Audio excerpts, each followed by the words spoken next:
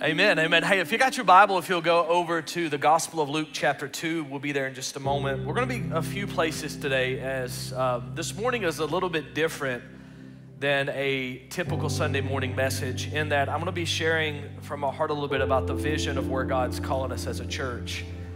How many know vision is important, whether it's in your personal life or whether it's in your organization that you lead, your business that you lead, whether it's in your family to have a vision for your home.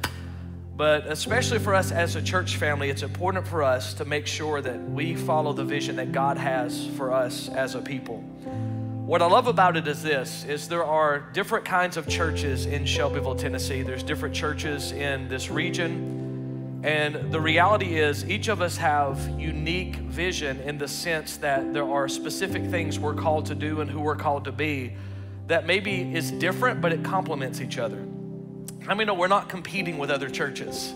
Like, we're not in this ecclesiastical Cold War where we're trying to be like, my kid's church is better than your kid's church and our music's better than your music. That's the competitive spirit of corporate America that can infiltrate the church and get us away from being a sacred people to becoming very secularistic in our mindset. And I don't want us to do that. I want us to understand maybe they're different. Maybe they've got robes and chants and hey, that's cool, like go with that. Maybe they sang Southern gospel this morning, man, just they had a great time. Maybe it was a choir, beautiful. Maybe they had candles lit, great. Maybe they're like us and there's laser beams shooting across the sky and that's fantastic. But the reality is we always want to do what we do to honor Jesus and to try to be faithful to what he's calling us to do, because each of us will reach people that other churches can't. There's people that will come to Gateway and find home that wouldn't find it at First Baptist. There's people at First Baptist that will find home that wouldn't find it at Gateway. And so for us to understand that it's okay for us to run the race God has called us to run, because there's a harvest that he's called us to reach that no one else is called to reach. And so understanding that, I want us to understand the importance of vision. And so let's just pray and we'll get right into this. Lord, I love you so much. Thank you for being so kind and so good. I pray that today, Lord, that you would let Jason fade into the background and Jesus, you would take center stage. Please speak through me, Lord, and allow your words to transform all of us. If what I say is from you, let it find good ground. But if what I say is not of you, anything I say that's in my flesh or a mistake or an error, I pray, God, that you guard the people's hearts. I love you and I thank you today in Jesus' name. Everybody says amen and amen. So, vision is not new. I think sometimes we think the idea in the sense of vision is something that came about with a great leadership book. You know, maybe we thought it was something that came about in the 20th century with the rise of the focus on leadership. Maybe we thought John Maxwell came up with the idea of vision. But in reality, vision is ancient. And when you look in the ancient text of Scripture, you find that it tells us that where there is no vision, people perish. Another translation says it this way: where there is no vision, people cast off restraint.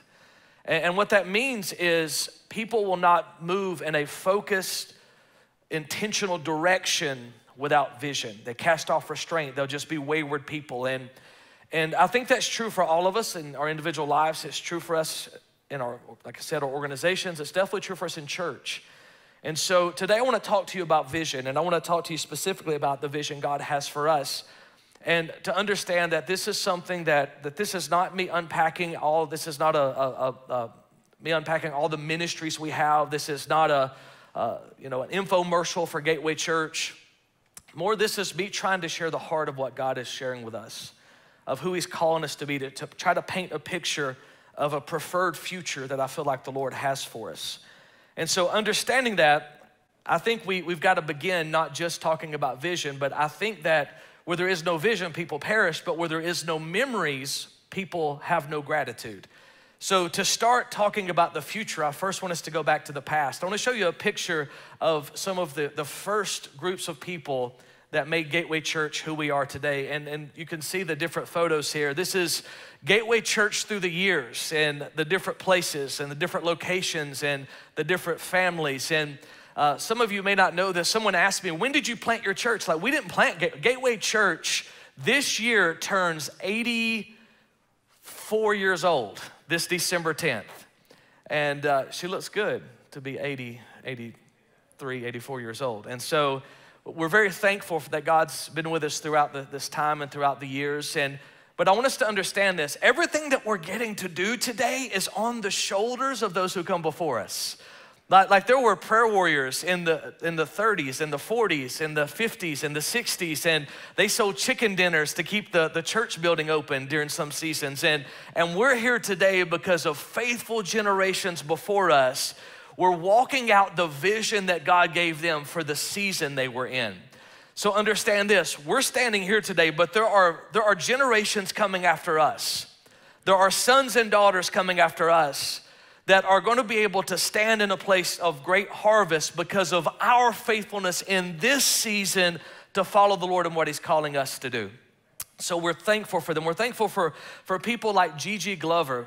Some don't know who Gigi Glover is, and Gigi Glover was a builder back then. He and his family were a part of the church, and they helped build the old building next door that we were in when I first arrived here. And speaking of that building, let me show you a photo of what church was like. You see that blue carpet, y'all?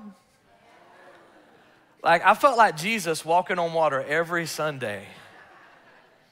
Yeah, Rory has a degree in interior design, and is that color work with schemes and stuff, or no? Okay.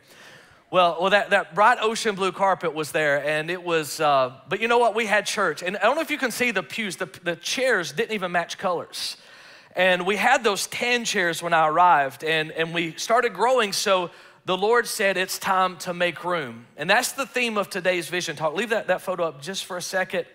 But the theme for the vision is make room. And we had to make room in that old building. So those chairs you see, the black ones, were actually black with gold polka dots on them. And you can take the photo down. But what I want us to get with this is, like, we outgrew the seats we had. We were so broke. We had like $8,000 in the bank. We were so broke, but we had to make room. And so I called around to different chair companies, and I was like, do you have any chairs? We sell them at a discounted rate, and like, we don't have a lot of money, but we need it. We got people coming in, the church is growing, and we need this. And so I finally got in touch with this one chair company in Georgia, and I told them, I said, we just need chairs. They was like, well, we got some, nobody wants to buy them. I said, why? I said, they're ugly. I said, we'll take them. And so I rode over with my mom, and we went over and just outside Atlanta, and we got over there, and we're like, we'll buy some of these chairs, and we got them, and we got somebody to go get them in a U-Haul, and we brought them back over there, and we put them in. They're like, Pastor, what are you doing? I was like, well, those are tan, these are black, but that gold kind of looks tan if you look at it in just the right lighting. So it kind of ties it all together, right? Interior decorating is not my thing. And so anyway, but we bought those chairs, and guess what? The Lord packed out that place. Let me show you another photo. That one, we got new carpet. I don't know if you see the carpet we got over there, but it wasn't blue anymore. And we added those chairs, and he packed out the place. God started sending a harvest because we made room for other people to come into his house of worship. We went to multiple services there. And then the Lord said, I've got something else for you. Let me show you the photo. When we launched in here, I didn't know if anybody was gonna come, how it was gonna be. Like we packed it out and went to multiple services after. Like, God has been so faithful to us if we would just make room for what he's wanting to do in our life and in our church. Can we praise him for what he's already done? He's been so incredibly faithful. And so I wanna just begin unpacking this, because when you look at Jesus, the life of Jesus was Jesus, and the ministry of Jesus was he consistently made room for people. He consistently made room for people. He made room for sinners, and he made room for religious people, and he made room for all different types of people, different ethnicity kind of people, different background kind of people, different kind of flavors of sin. How many know some of us, we got an issue. We accept some flavors of sin and not other flavors of sin. But can I tell you, all sin separates you from God. And so he was very intentional to make room. So as I was leading into Vision Sunday, I said, God, like, you know, I wish you would give me, like, I see these guys who have like these vision statements, and they're like so cool and so clever, and it's like double for your trouble, and like it rhymes all the time. And so it's all, I don't have that. I got a simple statement: make room. The Lord just spoke to my heart, said, make room. So the first thing I want to talk about for us as a church as we lean forward in this next season is making room for God. We've got to make room for the Lord. Look what it says in the Gospel of Luke chapter 2. Luke chapter 2 says, Joseph also, now this is, I know as I read this, you're gonna think this is like a Christmas verse, and it kind of is, and Christmas is already on the way. How many know it's okay to go ahead and have your Christmas tree up right now? Amen? Some of y'all are like, I ain't feeling that, Pastor. Like, I don't feel good. I think I'm all ready for Christmas. So Joseph also went out from Galilee to the city of Nazareth and Judea to the city of David, which is called Bethlehem, because he was of the house and lineage of David. It says, to be registered with Mary, his betrothed or his engaged wife, who was with child. So it was that while they were there, the days were completed for her to be delivered. It says, and she brought forth her firstborn son and wrapped him in swaddling clothes and laid him in a manger because there was no room for them in the inn. So imagine this. They show up at Motel 6, all right? And they're like, the Savior of the world's about to be born. Can we have a room? And they're like, well, we don't have any room. And you think, well, I can't believe that. Like how could someone not have room to Jesus? How can they leave Jesus on the outside? But yet you go to the book of Revelation and you see Jesus knocking on the door of the church, asking them to let him in. So how many times do we have churches that gather? And listen, I appreciate all that we do, and I'm thankful for our music. It's so great. How many's thankful for the skilled musicians that use their skill for the glory of God? And I'm grateful for these screens, and I'm thankful for this screen, and I'm thankful for you, and I'm thankful for this building. But can I be honest with you? If all we do is come and sing songs and enjoy the atmosphere and drink a great coffee in the lobby, but Jesus isn't here, we are wasting our time. Like we have to be intentional as a people to make room for the Lord in this place and in our lives. And so we see that making room is something that comes with intentionality, but I also want us to understand this. I want us to understand for us as we move forward, there's a reason that we have worship nights, which by the way, it's not on the 12th, it's on the 8th. It's on a Wednesday night. We're having an encounter night here. And so we have that coming up, and you say, well, what's that about? Why is it called encounter? That sounds so like spiritual. Because we want to encounter the Lord. Like, let's just call it what it is. Like, we want to encounter his presence, his goodness, his grace. And so we want to show up and just go after him. But that takes us pursuing him. It takes us leaning into him. And it takes us being intentional about what it looks like. For instance, we want to be a church of encounter, a church where his Spirit moves freely and does what his Spirit wants to do. But it means for us, it means that we see the gifts of the Holy Spirit in operation, but operating with the fruit of the Holy Spirit. What I mean by that is a mature spirituality. That we are not just caught up in emotionalism, but we're also not without emotion. Like, we're not afraid to show our emotion, but we're not into emotionalism. And you say, well, what's the difference? The difference to me is emotionalism is when your motivation is to move people. But yet sincere, authentic worship is when you worship because he's worthy. So get this, it is not about I'm gonna sing the song and I'm gonna hit the bridge and we're gonna drop a chord, because I know when we drop a chord, then people get goosebumps. When people get goosebumps, then they start getting excited. And when this person gets excited, that person gets excited, then we all get excited. And like that, I get that. You get that at Morgan Wallen, okay? What I'm talking about is making sure we give room to the sincere, authentic presence of God to do what only the presence of God can do in our midst.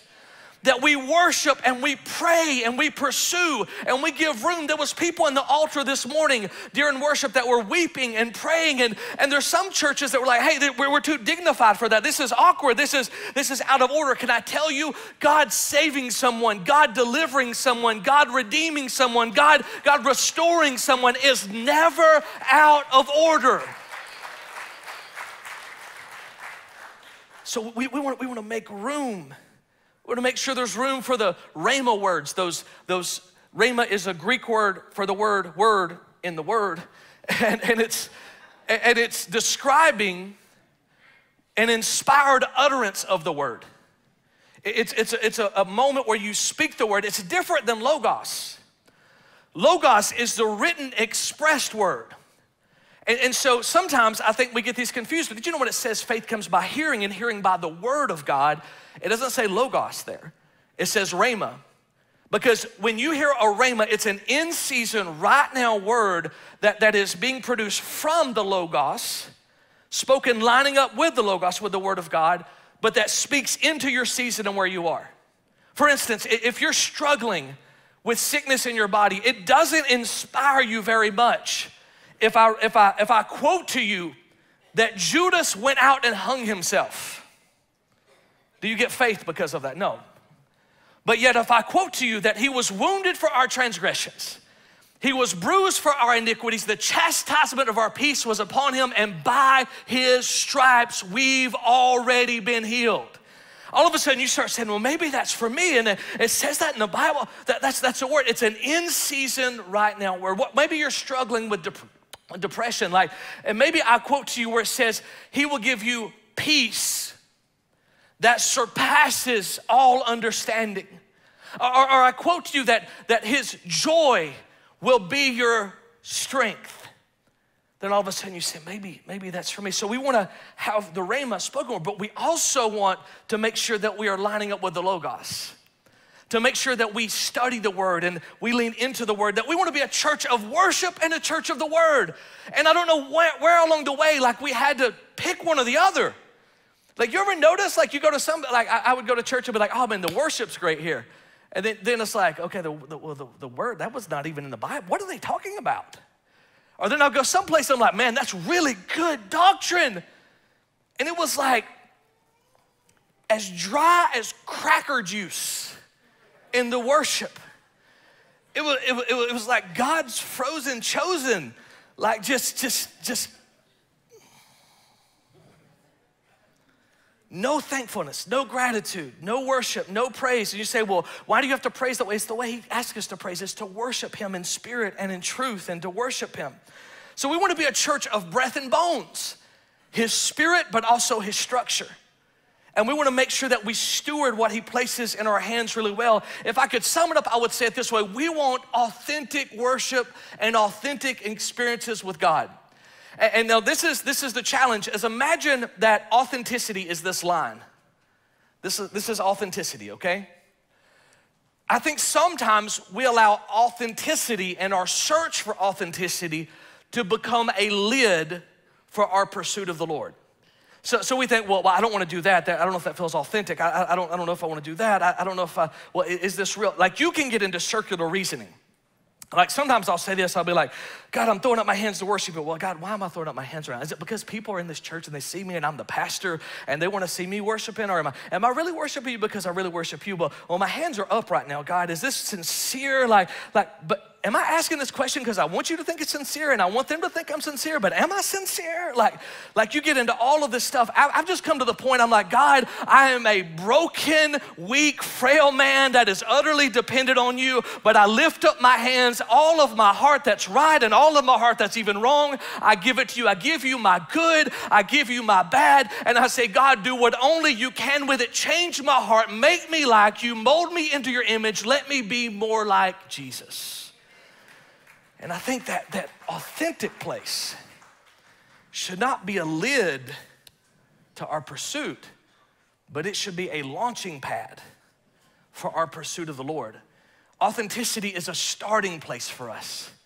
God, I'm coming to you exactly as I am, knowing I need you. And my prayer is that we as a church moving forward, I'm gonna take off the polished talk right now and just get very transparent with you guys. I grew up around a lot of hype in church. And we knew how to have church. We knew how to move the room and manipulate the atmosphere. You would hit certain chords and it would do it. You would say a certain thing. There's certain things you can say to elicit responses. And one day it hit me that I felt this feeling this service is kind of dead. I need to go stir it up. And I thought, I don't want to manufacture anything, but I do want manifestation. So this is the thing. The reason I don't want to manufacture is this. Think about this. I don't want to be a church that markets miracles. Let me tell you why. This is business. Whatever you market, you have to manufacture. And if I market miracles, it won't be long before I'm stretching truths to try to make it look like miracles. Listen, I don't care to get on TV. I'm not writing a best-selling book yet. I'm joking. I'm kidding. None of that. Like, what I want is this. There's no angle but the angle of I know there are people that are living in this world that are honest and sincere and have questions, and whether we like it or not, have seen a misrepresentation of Jesus through the church, and we have a responsibility to humble ourselves, to repent of our sins, to repent of our arrogance, to repent of our pride, to repent of our hate. And we have the responsibility of being a witness of Christ. And that means that I just want him to show up and do what only he can do, and whatever that looks like. If it's healing, heal them, God. If it's be with us through the hardship, be with us through the hardship. If it's you did the miracle we asked, praise you, we'll worship you for it. Or if it's you let me endure the dark night of my soul and walk through the valley with me, then God, I praise you for being with me every single step of the way. But either way, at the end of the day, I want to give him glory. If you thank God and believe that, would you give him praise? So I want to make room for him. That means for us to make room for him in our lives.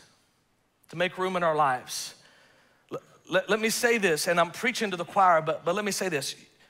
Your children will not embrace the values that you explain. They will embrace the values that you embody. So if you are at home and you tell them, hey, you read your Bible? Hey, are you walking with God? Like, hey, God's the most important thing. But they don't see the reflection of God being the most important thing in your life. They won't embrace that value. What we do is we start multiplying lukewarmness and hypocrisy. Unintentionally sometimes. It's like Jesus talking to the Pharisees. It says, you make your children twice the devils you are. And there has been seasons in my life where my children were on that path because of some things I had to change in my life and the way I did things. And so for all of us, I think we can look in the mirror and say, like, God, there's no shame. That's not what we're doing here. But God, how can I better reflect you? How can I make sure that we're passing this on to future? How can I make room for you in my life? And this is the thing. I remember one time one of my sons, I made him get up to come to church. And I won't out Trevin when I say this, but he was like, oh, I just want to stay home. And I was like, well, we got to go to church, bud. He was like, oh, I said, I wish my dad wasn't the pastor. I said, hey, I need to tell you something. And he was young. I mean, he was probably 15. And he was... I remember he said, I wish my dad wasn't the pastor. And I remember saying to him, son, I'm not making you go to church because you're the pastor's kid. I'm making you go to church because you're my kid. And I want you to go. And you say, well, I shouldn't make my child go. Like, I want them to make the decision on their children.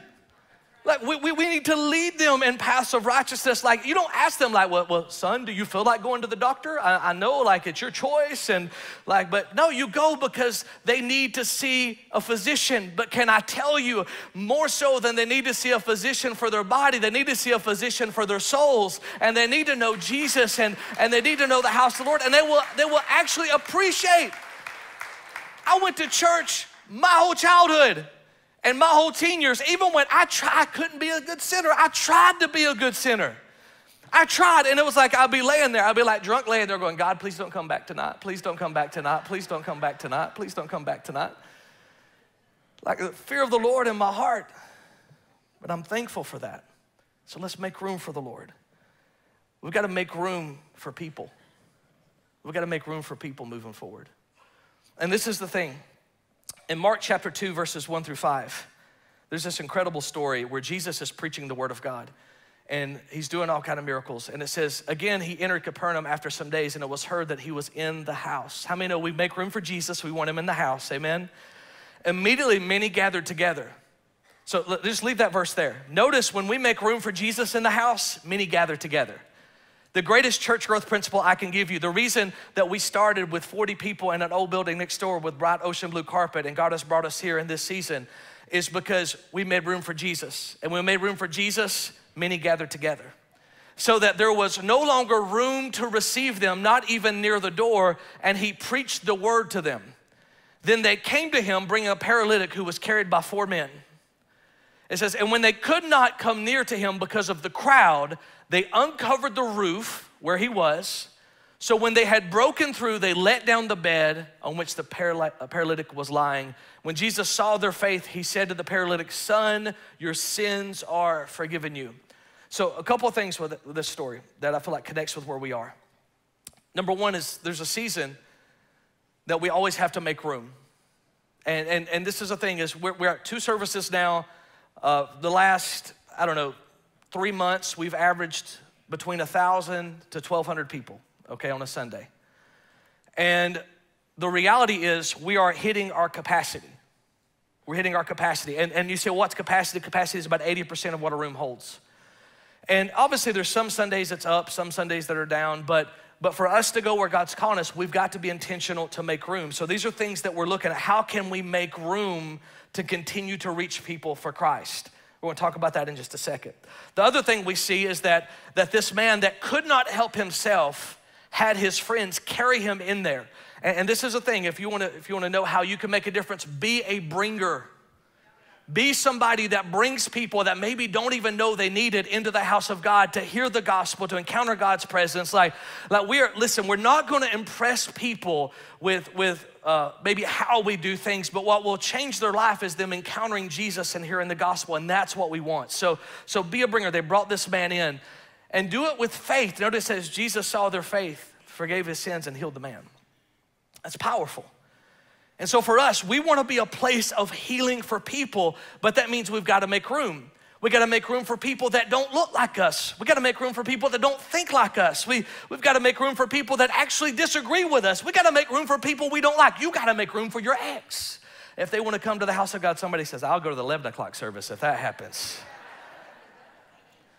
But we've got to make room for people because listen, we have such a short time in this thing called life, and eternity is forever. And what we do now ripples into eternity. And I pray that we can get past our own emotions or our offenses or even our hate or even our bigotry to say this is a place where anyone can come and be loved and hear the gospel and know Jesus. I know listen, we can't let culture wars get in the way of the witness Jesus is calling us to.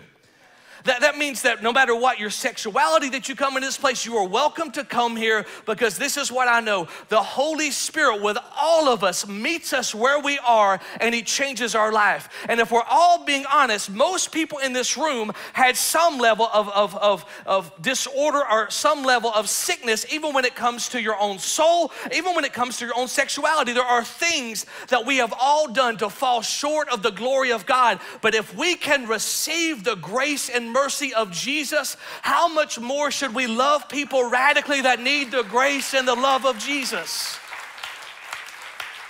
He met us where we were. So we've got to meet people where they are. And we've got to love them well. And we've got to welcome them well. And we've got to be patient that the Lord is working in the process. You know, I heard someone told me they were like, Pastor, I'm concerned. What you concerned about? I hear that all the time. It's like, I hear it a lot, and it makes me nervous every time I hear it. Pastor, I'm concerned. Huh? What are you concerned about? I'm concerned that we have so many sinners coming. I was waiting for him to say, I'm just kidding. They were serious. I was like, well, what do you mean? Well, I'm concerned that our church enables them to live that way. Like, huh? When have you heard me get up and say it's okay? Well, I haven't heard that. Well, when have you heard me say that certain things are not okay? Well, I've heard you say that. Huh? Have you seen people's lives get changed? Well, yeah.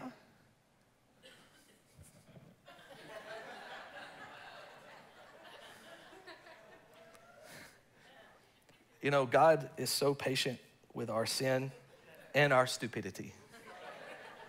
Thanks be unto God. And I'm like, I want every sinner in Middle Tennessee to be like, I'm going to Gateway next Sunday because you have a seat, you have a place, we've made room for you, and this is what I know. You will hear the gospel, you will be loved by people, and you will see lives transformed. That's what it's about. That's the gospel. We've got to make room. If you're willing to make room, can you give him praise this morning?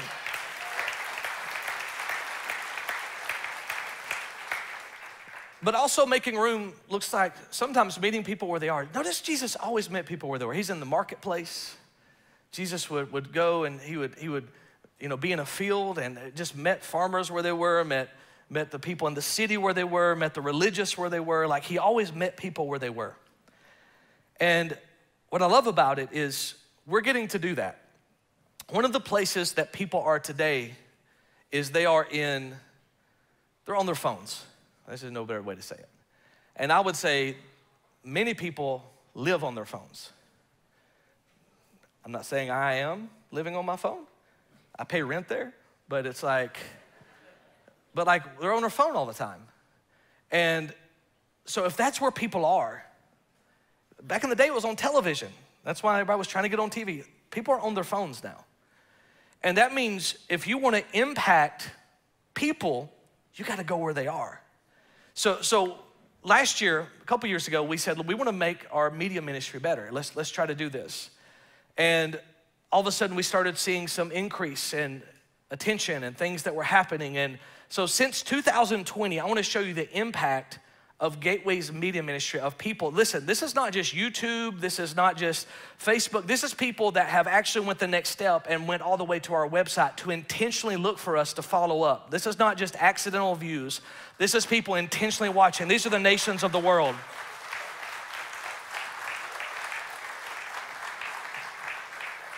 The one in Israel was actually, there was one in Ramallah that actually watches frequently, like connects intentionally with us.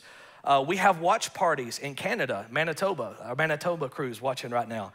Like they gather, they're in a rural area and they gather in homes and they watch our services and they worship with us. And so like we have people like literally like all over the world that is, this is the thing, is media ministry amplified. It doesn't give you a voice, it amplifies your voice.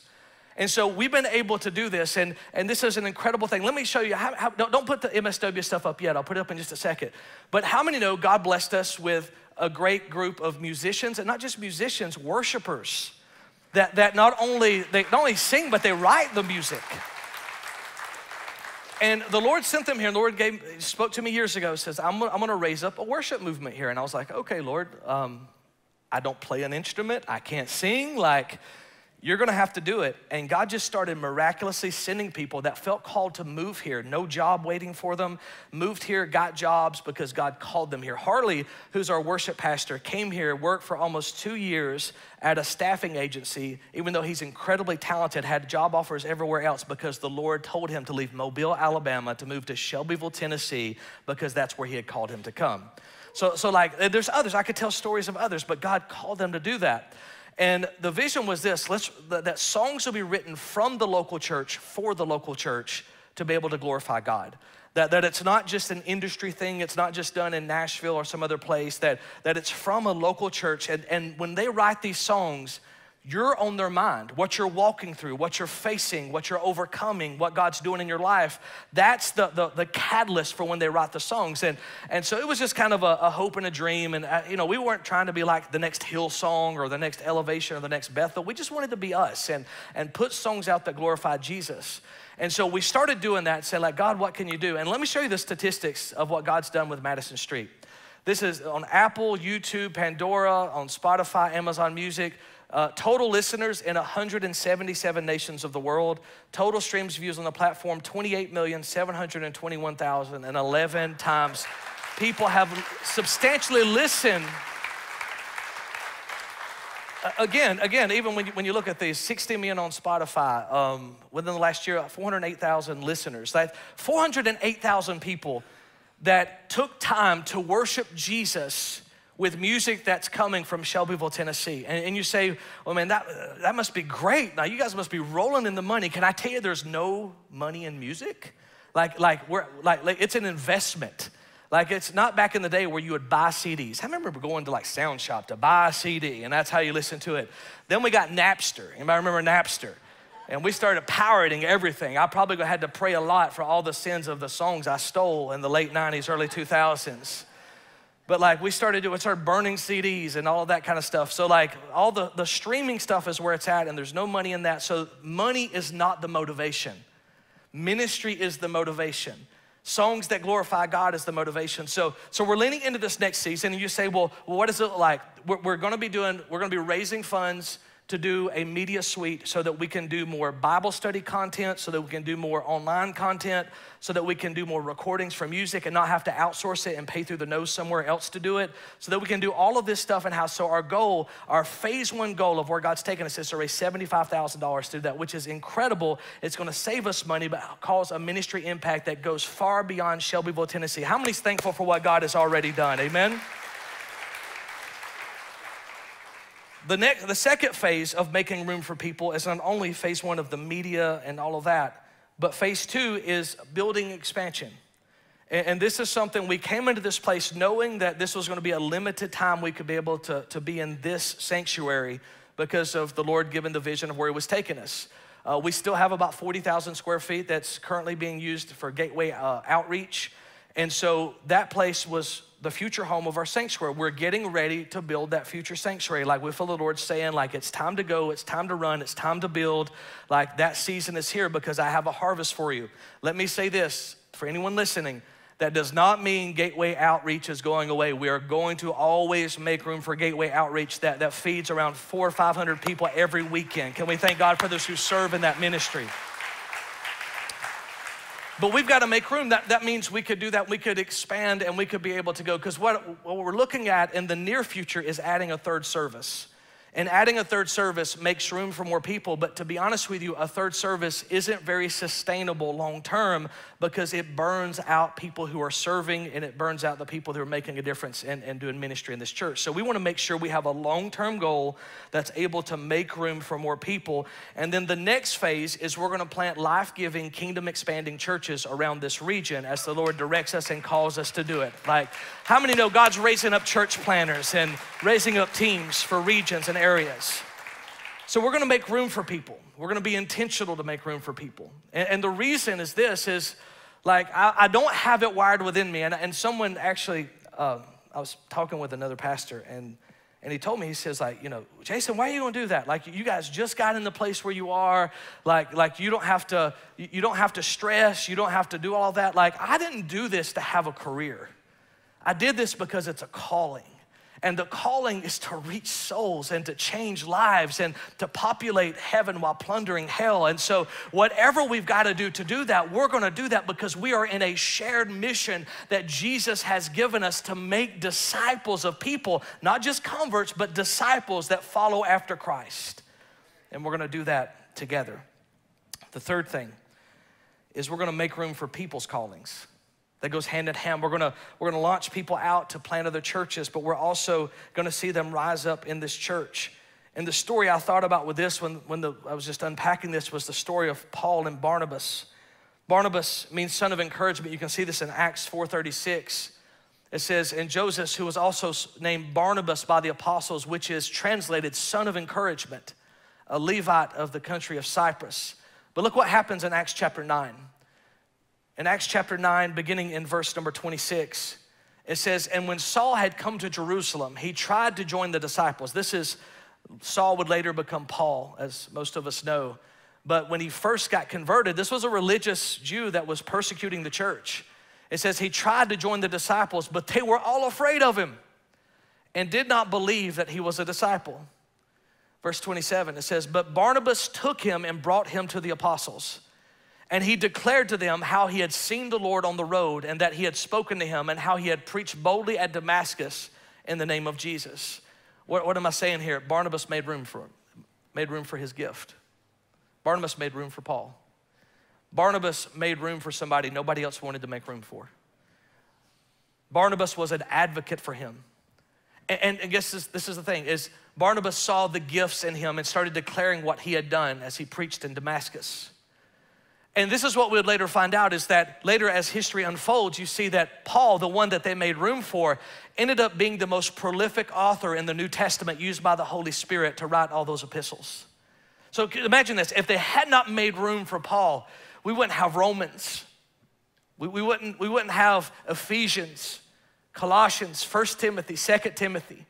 All of these great books in Scripture. I'm sure the Lord could have used someone else, but the reality is Barnabas made room. And what we want to be as a church is a church that doesn't just have a select few of staff members that do ministry. My job is to equip the saints for the work of ministry.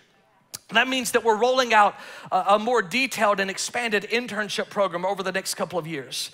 That means we're gonna have leadership training for those that say, I wanna make a difference, in ministry training. Like, it means we're gonna be able to expand to the next step of missions, to go in beyond just local missions to foreign missions, and making sure that we're reaching our global audience that God has called us to reach. So when we see this, we see that making room for other people's gifts, it really comes down to what Barnabas' name meant. It means son of encouragement. The word encouragement in the Greek is the word parakaleo. Para, like alongside, kaleo, to call out. And so literally when you encourage someone, you call out the gifts that are within them. You speak something, you see and identify something in their life, and you call it out to the surface and call them alongside you in mission. You ever notice that when someone encouraged you about something, they said, hey, you're really good at this. All of a sudden you're like, I can do this. I remember for me in middle school, I had a middle school basketball coach. He says, you have the purest shot I've ever seen. Oh, thank you. Can I start? No, you can't dribble. Oh, okay. And so I was like, this is cool. Like, that was great. So I went into high school thinking I'm the greatest shooter. I was like, I am Steph Curry before Steph Curry. And so then he put me on the bench because I tried shooting just past half court. He was like, you ain't got that good of a shot. But I had confidence. You ever notice just one encouraging word can transform it to where you think, I can actually do this? Like I can overcome this. I remember as a dad, somebody said, hey, you're such a good dad. I felt like, oh man, that means the world to me. And when we speak life into each other, it's why our vision at this church is to be a life-giving, kingdom-expanding regional church with a global reach. That's what we're called to be. And that's what we try to like we have people, raise your hand if you're not from Shelbyville, but you're here. Again, regional church. That's where God has called us, with a global impact. And so, but to do that, we've got to make room for the gifts of others. We've got to see and identify and recruit. And when you see something good in someone, don't just think it, say it. When you vocalize it, it activates something. But there's something inside of each of us that is voice activated, that when someone says it, it comes alive. It's parakaleo. It's encouragement. That's what it looks like. So last, and I'm getting ready to close, is we're gonna make room for the Lord. We wanna make room for people. We wanna make room for people's gifts. But last, we gotta make room for the impossible. And that's faith. That's to believe that God can do what no man can do. To know that he can do things that are beyond our wildest imaginations. Can you imagine, as we read the New Testament text, if these people would not have made room for the impossible? Imagine if the leper had not made room for the impossible. If he hadn't approached Jesus and asked him to heal him, because he was hopeless at that point, but yet he made room for the impossible. Imagine the paralytic we just read about. Like if they had not made room, if they had not tore off the roof and let him down for an impossible thing to take place.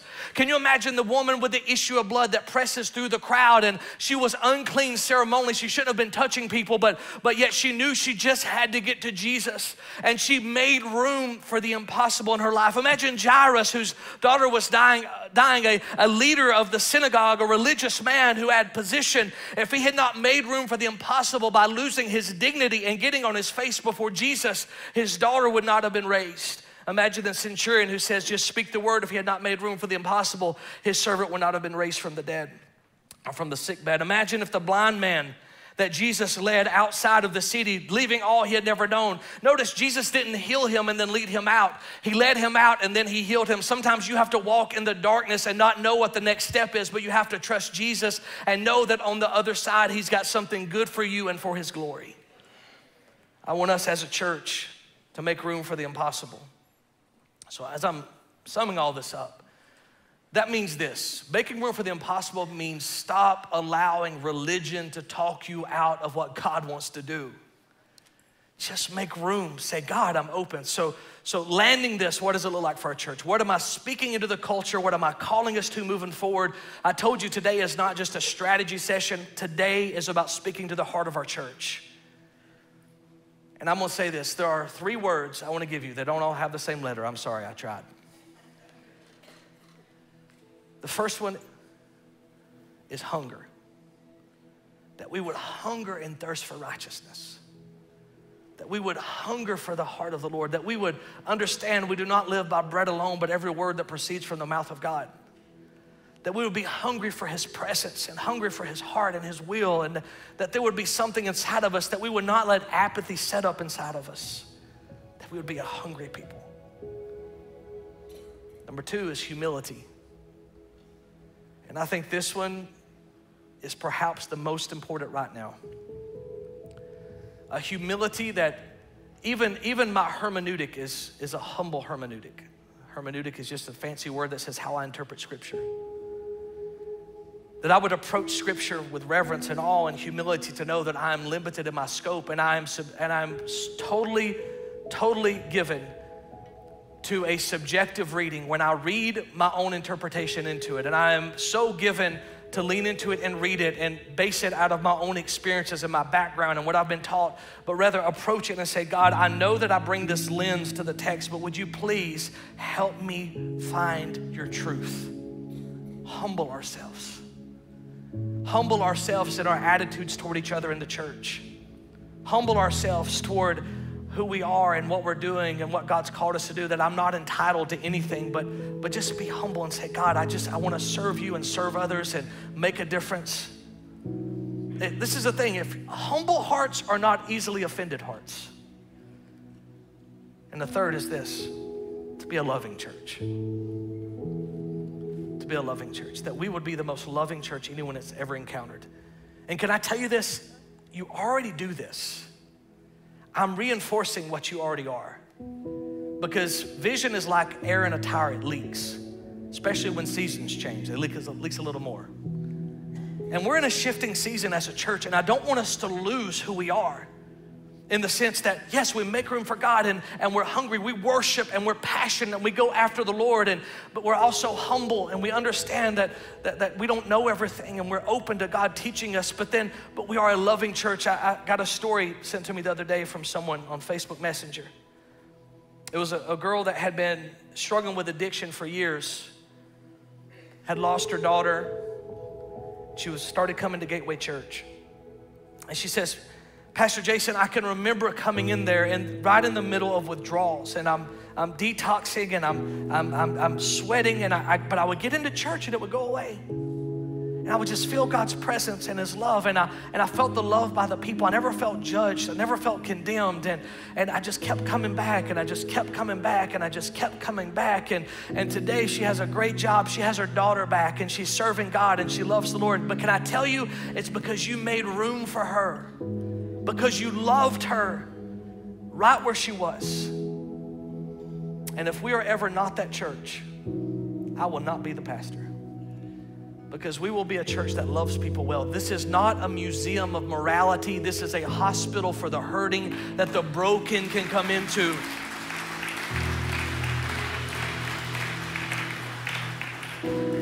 So we're gonna do this. We're gonna do 2 things. First, I'm gonna ask you to go ahead and stand to your feet. And I wanna ask you the most important question I ever asked. You say, well, you shared some vision, but what does that mean? Understand, I shared vision to give you a picture. Strategy is gonna be unpacked in the coming months. What it looks like, how we're gonna do it, how we're gonna accomplish it. But this is the thing. I'm asking you today, first and foremost, if you don't know Jesus as your Lord and Savior, today's the day. Or maybe you've known Him and you've grown distant and disconnected. Maybe the church has hurt you, maybe religion, maybe I've hurt you. If I have, I am so sorry. But don't let my failure as a leader or a pastor to cause you to look negatively on the beauty of Jesus, who loves you immensely and laid down His life for you. So in spite of me, and in spite of maybe the church, or in spite of church leaders, that you would find Jesus today. And if you would say today, if you would just bow your heads for a second, if you would say today, Pastor Jason, I want to be saved. Or maybe I've known him and I've grown distant, I want to come home, I want to be restored. Would you just raise your hand right where you are? Thank you so much. Somebody else, I want to be saved. Thank you. Praise God, man. Can we praise God for those hands that just went up? Like, thank you, Lord.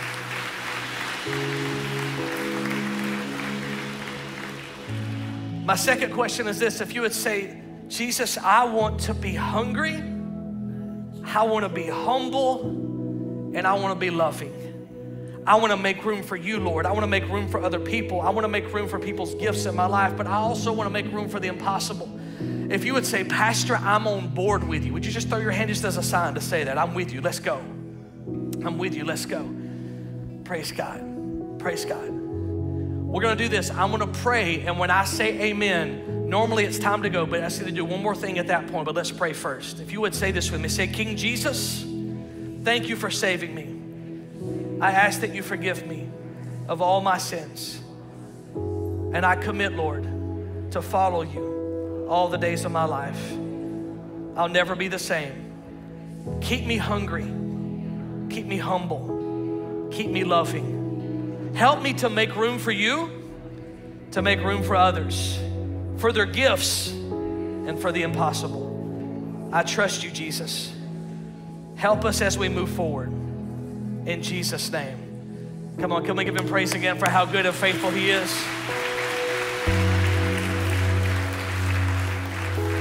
Here in just a second, I'm gonna dismiss you, and you can go. If you need to go, you can go. If you want to stay and worship, you can stay and worship. If you want a prayer, we have a prayer team that would love to pray with you. If you gave your life to Jesus, and it is personal, but it's not private, we'd love for you to tell somebody, and we want to come alongside you to walk with you in your faith journey. But part of today too, part of the heart of this is to say we're in this together. This is that Sunday. We don't do this, we've actually never done this. This is the first time we've done this. And we want to put a QR code up on the screen. If you have your phone and you say, I'm ready to commit. This is my home. I want to do this. We have it up on the screen. We have it out at the Connect table, or you can get a Connect card. Membership is not like joining a gym. Understand me, it's not like joining a gym. It's called covenant membership, because we need to know like who is locking arms. And it's a way just to commit. How many know when you go into a marriage, you go into a marriage with commitment, amen? How many knows when you go into a business venture, you go into it with commitment? We're just saying this is an opportunity to say, I want to make the commitment to move forward. If you want to open your phone, you can do it with that, or if you want to stop at the Connect table, you can do it there.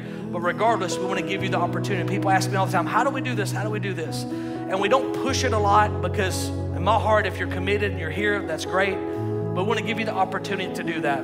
But more than anything, we want you, as you leave this place, to know you're going as a witness of Christ. And whatever place you find yourself, whatever situation you find yourself in, let's bear witness and make much of Jesus, okay? So I'm gonna pray for you, and then you can go. Lord, go with them as they go, as they shine light into the darkness. Bless them and keep them, Lord. Go before them. Let your church be a faithful witness of you, in Jesus' name. And everybody says, amen, amen. Can we give him praise before we go? God bless you all. And I will make room for you to do whatever you want to do whatever